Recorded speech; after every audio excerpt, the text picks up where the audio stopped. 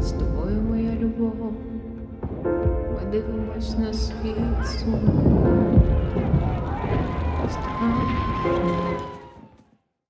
My name's Colin Vaines. I'm an independent film producer.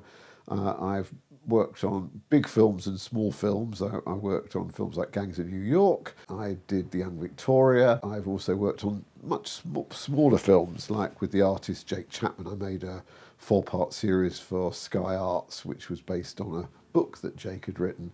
I got involved with this project because I've known Pauline for a number of years, and she sent me an outline, or in fact it was pretty much her first draft script of what she wanted to do, which I thought was very intriguing and powerful, because it is about the story of an artist who's imprisoned by an unnamed regime, and it felt relevant in the world in a way that a lot of projects don't necessarily feel relevant and powerful, and a story that needed to be told.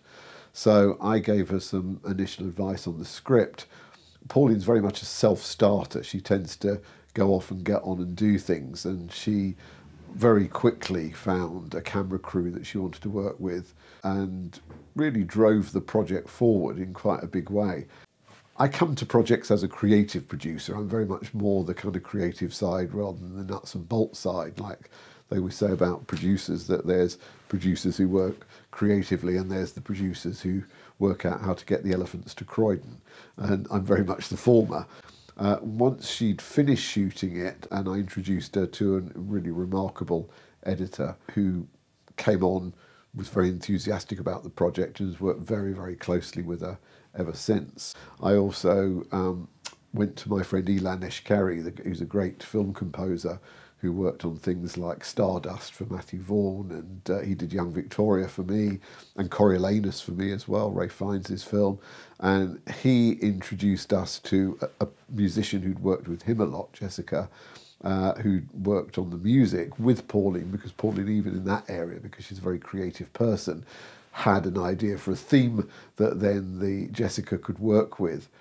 And later in the process that Ilan came back in to work on the arrangement and the various parts of the song that was being used at the end of the film, which was beautifully sung, but we felt was slightly overproduced in its elements. So he simplified that and worked on that rather brilliantly, I might say. And I also introduced her to a great sound designer that I'd worked with, a guy called Paul Davis, who I think is one of the best sound designers in the world, actually.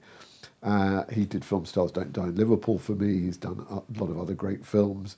And he said, my assistant, who I'm training up, I think would do a brilliant job with this. So we brought him in, Tim Burns, who's a really remarkable guy. A good sound designer contributes so much to a film that in this case, you've got not only what's happening in the prison cell itself, but the sounds that are happening around it and outside it, which are a huge contribution to the effect of the film.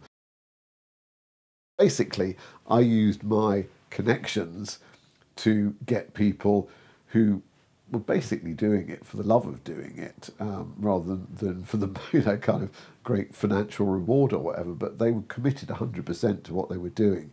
And I felt that was really a kind of a real mark of the quality of the film, that people would look at it and really want to be involved in it.